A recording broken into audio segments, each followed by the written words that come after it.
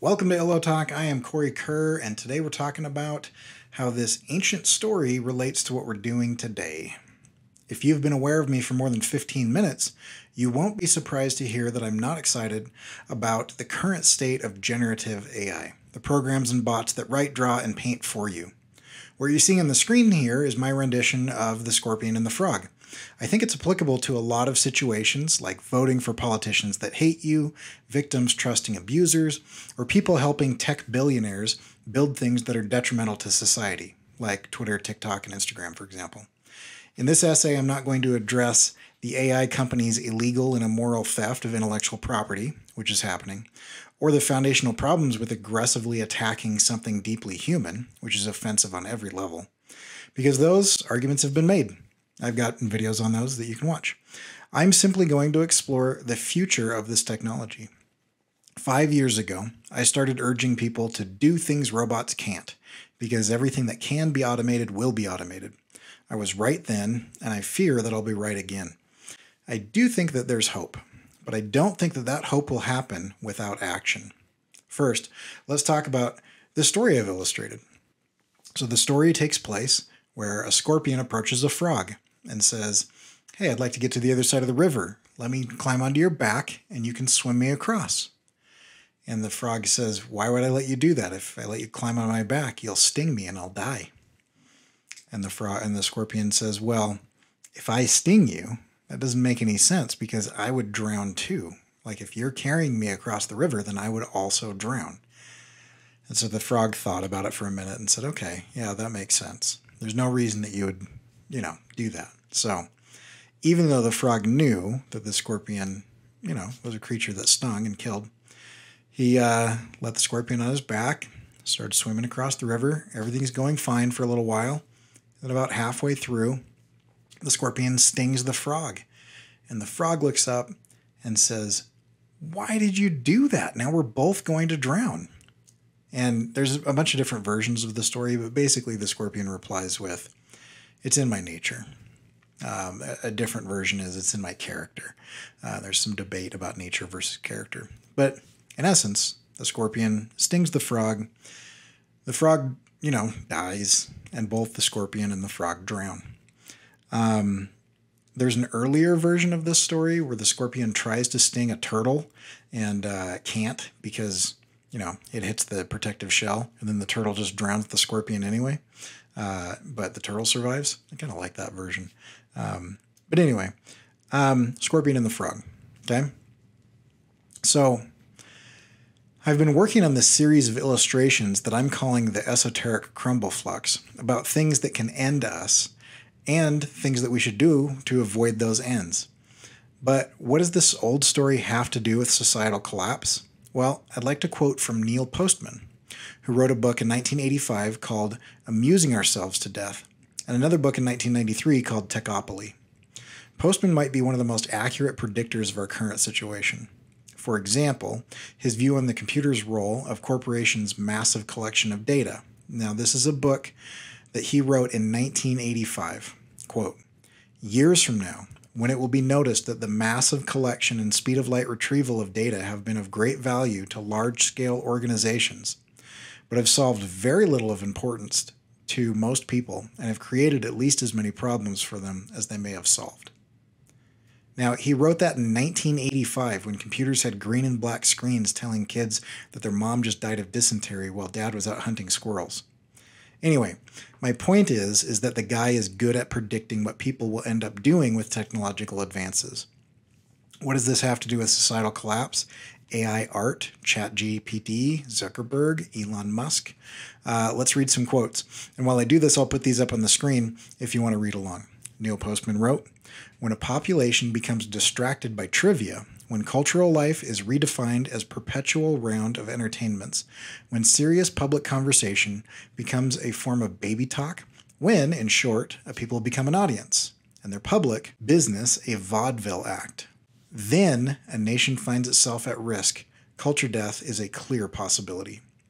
Seems a little alarmist, but listen to this one.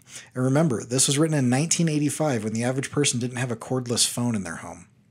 Americans no longer talk to each other. They entertain each other. They do not exchange ideas, they exchange images. They do not argue with propositions, they argue with good looks, celebrities, and commercials. Okay, yeah, we're doing that more and more today with memes, emojis, and the functionally illiterate students. But how is that a societal collapse? Well, the most popular version of the likely dystopian future is Orwell's 1984, where the government becomes so oppressive that no one dares step out of line. But there's another dystopian possibility from Aldous Huxley's Brave New World, and it is infinitely more terrifying because it is definitely happening right now and has been building for a while. Neil Postman again. There are two ways by which the spirit of a culture may be shriveled. The first, the Orwellian, culture becomes a prison. The second, the Huxleyan, culture becomes a burlesque. He continues, what Orwell feared were those who would ban books. What Huxley feared was that there would be no reason to ban a book, for there would be no one who wanted to read one. Orwell feared those who would deprive us of information. Huxley feared those who would give us so much that we would be reduced to passivity and egoism. Orwell feared that the truth would be concealed from us. Huxley feared that the truth would be drowned in a sea of irrelevance. Can you say Reels and TikToks? You'll recall that I talked about the possibility of societal collapse when people become disinterested in higher levels of thinking. If not, I'll link to that video so that you can watch it. I did the illustration, please read things, we're getting dumber. There is a real threat to humanity when we stop thinking for ourselves. Postman brings his point home. For in the end, he was trying to tell us, he being Huxley, he was trying to tell us that what afflicted the people in Brave New World was not that they were laughing instead of thinking, but that they did not know what they were laughing about and why they had stopped thinking. Okay, so people being constantly entertained to the point of disinterest in thinking is obviously not great. But what does it have to do with the frog and the scorpion? Well, I don't know why we're helping this happen. Why are we defending the AI art? Why are we allowing chatbots to overtake written content? Beyond that, why are we helping them do it? Deep machine learning is getting better at making this stuff because we're helping it do that. Every person out there making cute little avatars of themselves or typing in prompts for illustrations or whatever is teaching the machines to get better at this, with every AI apologist out there shilling for the easy AI access to art. I wonder if anybody has thought about the end result. My call to action is this: do not give the scorpion a ride. You will get stung and drown. Do you think the people that own these companies care about you? Do you think these billionaires care if you get chewed up and destroyed in the process of them making more money? Scorpions will sting. It's in their nature. Billionaires who earn money more and more than they could possibly spend in 10 lifetimes and then continue to earn money will do whatever it takes to earn more money. It's in their nature. We are the frogs. They're the scorpions. And the scorpions can't get to where they want to go without jumping on our backs. The lesson holds up because the scorpion and the frog will drown together. So let's look at one application of this story. Generative AI. Robot software that creates content. I'm curious what the goal is. When we reach peak AI content saturation, when generative AI has moved past the wonky eyes and nine-fingered hands, when the AI content is indistinguishable from human-generated content, when thousands of bots produce thousands of books, poems, illustrations, animations, and movies every hour of every day, so much that humans will be overwhelmed and it'll be impossible to see it all, then we'll build AI algorithms to suggest the best AI content, and it'll still be an overwhelmingly large glut of work as the AI never sleeps and never eats and never needs a break and continues to produce. The AI will get more efficient.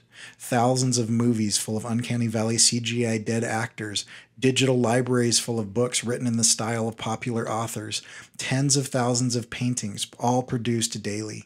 AI will continue to produce more and more, never sleeping, eating, or taking a break. Generative AI will continue in its prime directive to produce more marketing copy, scripts, essays, books, drawings, paintings, cartoons, episodes, films, ads, and memes. Students will no longer need to do anything because everything that they do will be done by AI. It may even begin to replicate itself to meet its prime directive of producing more and more content. Different instances of AI will niche down and become better and better at producing specific types of content. AI instances will compete with each other, both in quality and quantity. The suggestion algorithms will continue to try and give more specific content suggestions. Every surface of our homes and public places will become screens to display more of the generated content. Smart glasses and smart contacts will display picture-in-picture content augmented on top of the physical world. Advertising subsidized neural implants will show us AI-generated content in our dreams. And still, it won't be enough. We will create a special class of consumer AI to read, watch, and listen to the AI content. Will we watch reaction videos of AI watching AI content?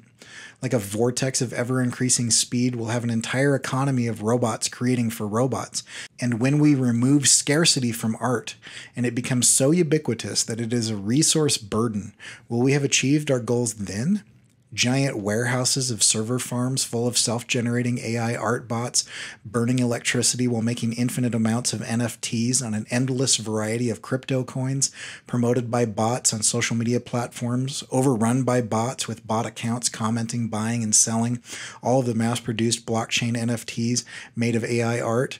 And as we burn the rainforest for energy and run the server farms and strip mine the national parks for precious metals to make the graphics cards and processors to create more AI-generated movies, art, and books more efficiently, will it be enough then? An entire ecosystem of robots and AI doing all of the work, making and consuming all of the entertainment, replicating the most profitable version of human experience, and training the humans to be ever more easily controlled by tech bros and politicians. People will never need to lift a finger, as everything will have been automated, and the drive to create will feel pointless. Desire to be productive will feel futile. There will be no need for people to make art, write books, solve problems, help each other, be in a relationship, go to a job, go on a vacation, or exist. The existential question, if we remove all barriers to entry, resistance, opposition, struggle, failure, and there is no longer any need or reward to learning, improving, overcoming, or mastering anything, it is even possible in that situation to have joy or fulfillment. But don't worry, we made it cheaper and faster to make money, art, for a little while before nothing else mattered anymore. It's pretty bleak. But you tell me, where else is all of this going to go if we don't curb it now? Don't give the scorpion a ride. Go make stuff.